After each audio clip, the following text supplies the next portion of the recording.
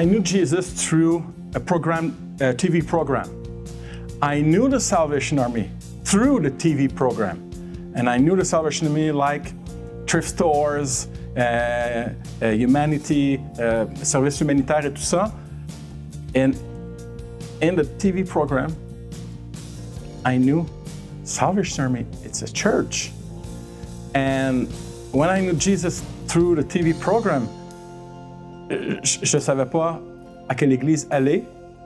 Et quelques semaines plus tard, je vois cette émission spéciale sur l'Armée du Salut au Québec. Et j'ai vu que l'Armée du Salut aidait des gens comme j'étais. Drugs, alcohol and stuff like that. Et j'ai dit, Seigneur, c'est ce que je veux faire. Et je ne savais pas qu'il y avait une église dans ma région de l'Armée du Salut. Et je me suis joint à l'Armée du Salut. Et quelques mois plus tard, Dieu m'appelait à vraiment venir servir au sein de l'Armée du Salut.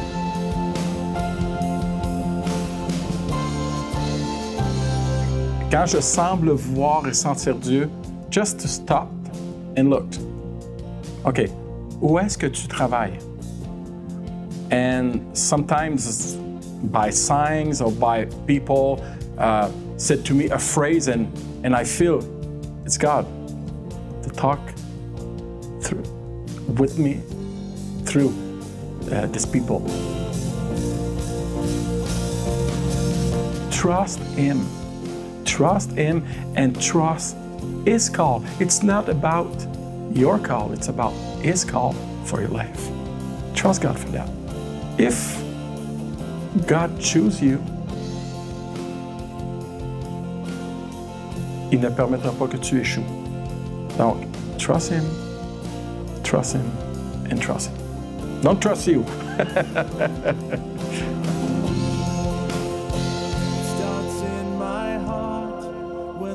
Quand j'entends quelqu'un nous dire à quel point we've impacted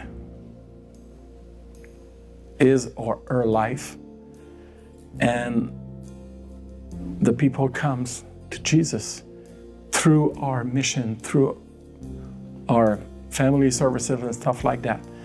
And for me, and even if the people doesn't come to Jesus, we are there to proclaim the gospel, but we are there d'être un témoignage et de représenter Jésus.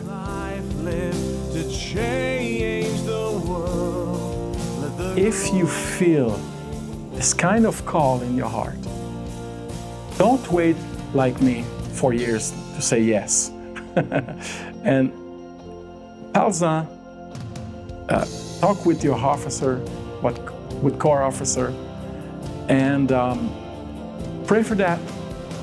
But si tu cherches quelque chose d'excitant, vraiment, l'officership, c'est just wow.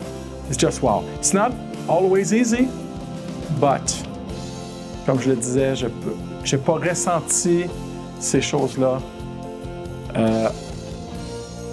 depuis que j'ai le ministère. Quand j'étais non chrétien, j'ai jamais ressenti ça.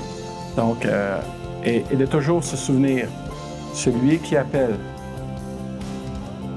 il équipe aussi celui qui l'appelle.